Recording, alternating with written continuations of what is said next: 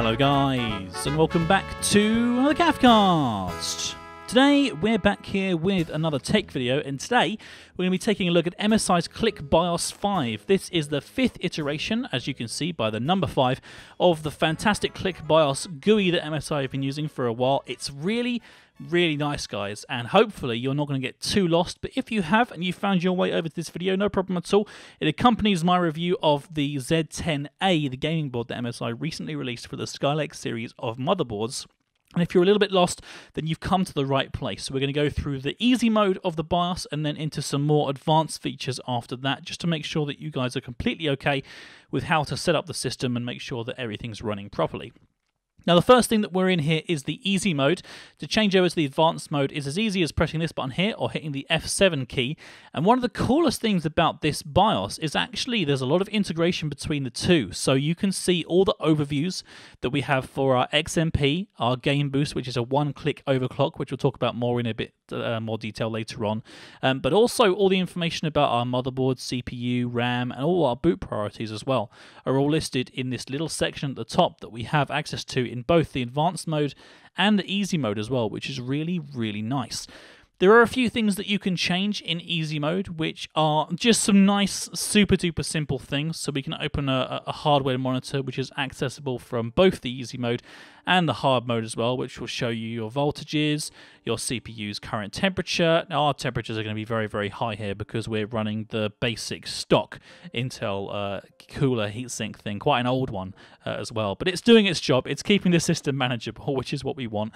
But you can see that it actually has all the different modifiers that are in here, and you can change these if you want to, which is actually really nice. There are some competitive manufacturers out there that won't actually let you do the arcs and change all this kind of thing on the fly, which is really cool to see. And then obviously if you want to, you can change this all back to default or even to full speed, and it'll just run completely full speed for as long as it wants to, which is a really nice way of doing things. But for us, we're on the default settings. That's absolutely fine, no problem at all.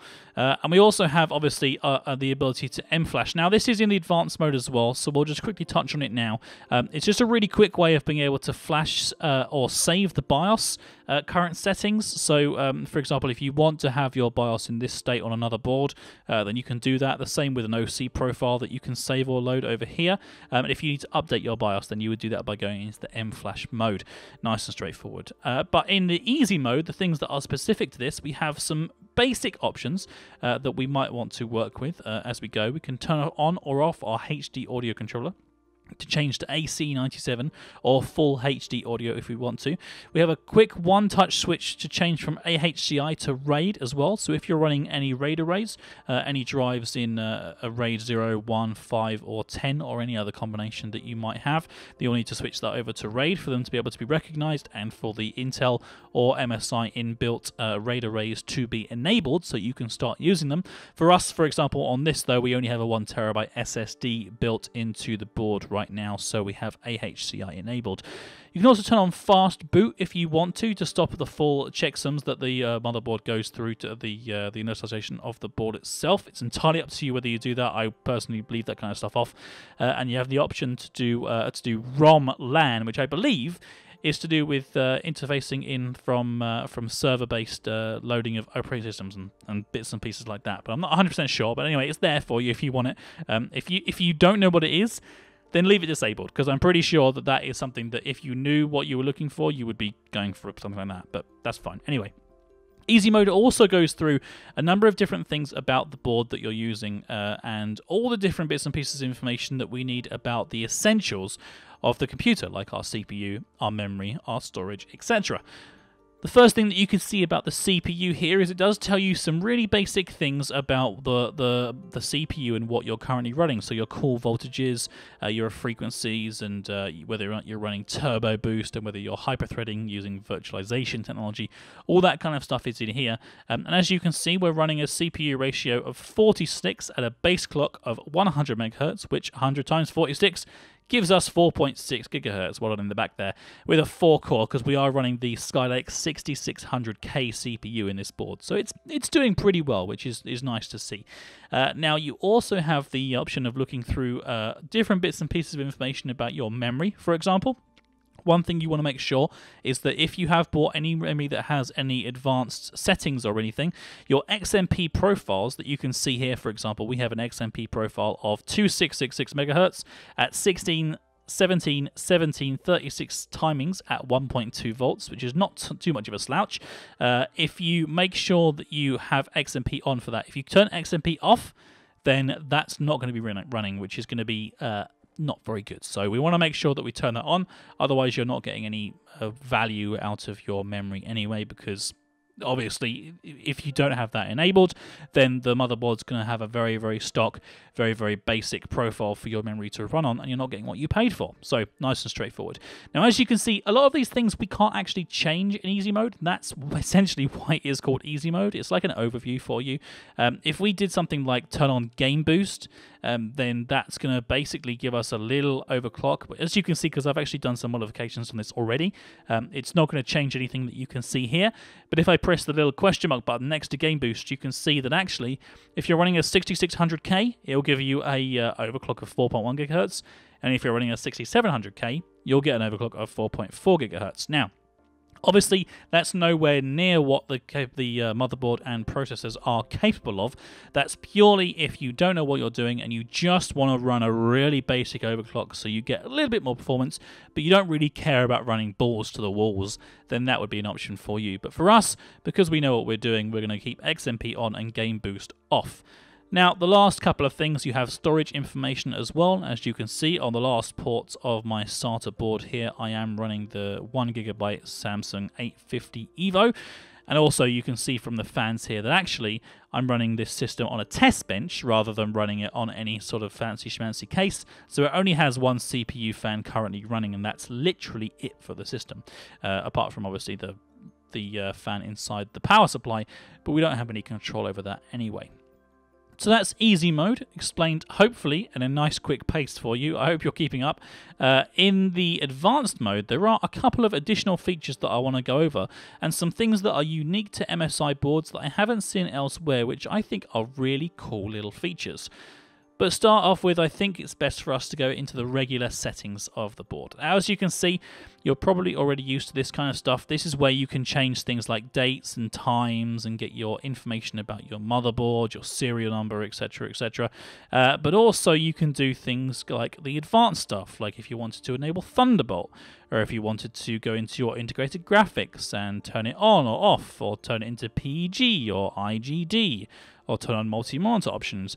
Now, some of these things are things that you're definitely going to want to be looking at doing if you're running, say for example, one screen on your external GPU and one screen on your internal GPU, or rather your onboard GPU, because I used to do that when I was running on a Haswell system, or I think it was a Haswell system, and since I've moved over to X99, you don't have that feature anymore, but that's something that you have to enable in the BIOS, so make sure you take a look and do that.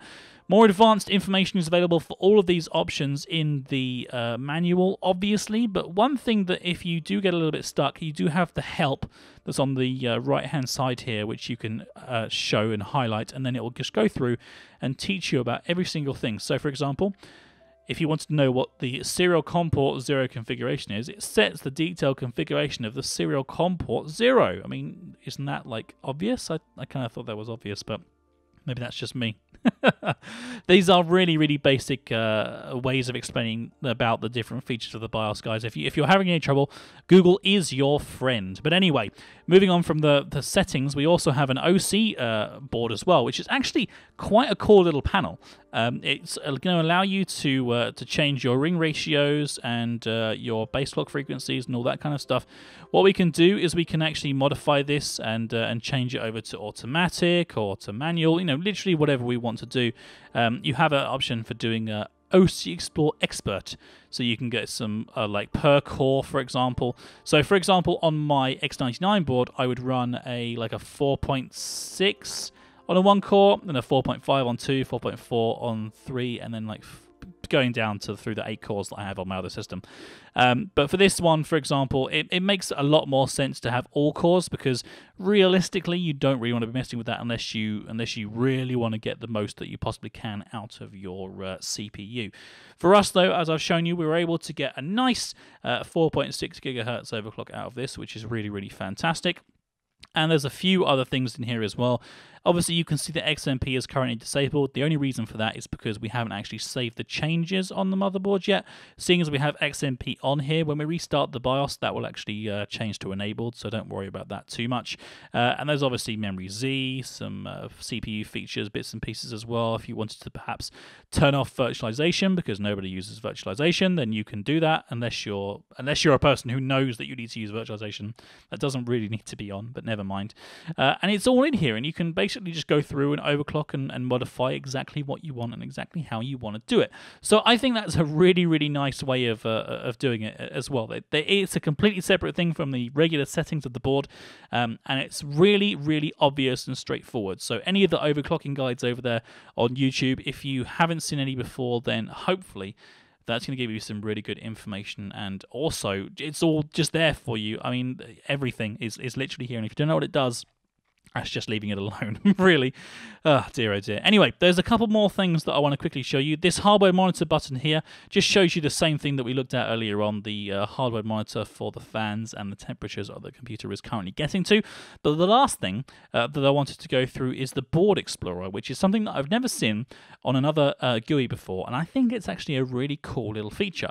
Obviously, you can see this is a photographic representation of the board that we're using right now, and you can just sort of highlight over different things, and it will show you exactly what they do and what they're for. So the steel reinforced 16 slots are the 2 that we're going to be using for SLI if we wanted to run SLI graphics cards on here. But you can also actually highlight onto specific connectors, like for example here the SATA connections, and it will show you if you have anything plugged in. So right now, currently, we have got this Samsung 850 EVO plugged into this port that it's showing you here. And it's a really good visual way of finding and identifying what it is that you're currently running. So I'm running a slot of RAM in here, but nothing in this one in here, and then nothing in this one again. You can see which processor I'm running, which is really, really cool. And even it goes as far as to tell you which ports each thing is using. So I can tell you that my Cooler Master Nova Touch 10 keyless keyboard that I use is plugged into USB port 2. And my Razer DeathAdder 2013 edition is plugged into USB port 1. How cool is that? You can go through HDMI as well, which is really useful. And it even shows you the little external CD drive that I've got to be able to install the drivers and features for the motherboard. So it's a really, really cool little feature, and I think it's absolutely fantastic. Anyway, that has been an overview and quick demonstration of MSI's Click BIOS 5. I hope that I've covered everything for you guys, but if you do have any questions or you're struggling to understand anything that I've gone over and you want some more detail, leave me a comment down below in the description of this video to tell me what exactly is the trouble that you're having, and maybe anything that you think I could be doing differently. These hardware reviews are slightly newer to the channel, but it's something that I intend to be doing quite a lot now, so hopefully this has been really, really useful. And until next time, guys, I've been Caf of the Cafcast. Thank you very much for watching, and I'll see you all next time. Take care, guys. Bye-bye. You've been watching the Cafcast. We hope you have enjoyed the show. Don't forget to check out all of our other videos. Oh, and be sure to subscribe to us if you like what you see. That way I'll know to make more, and that you really like me. So, you've been watching the Cafcast. We hope you have enjoyed the show. Don't forget to check out all of our other videos.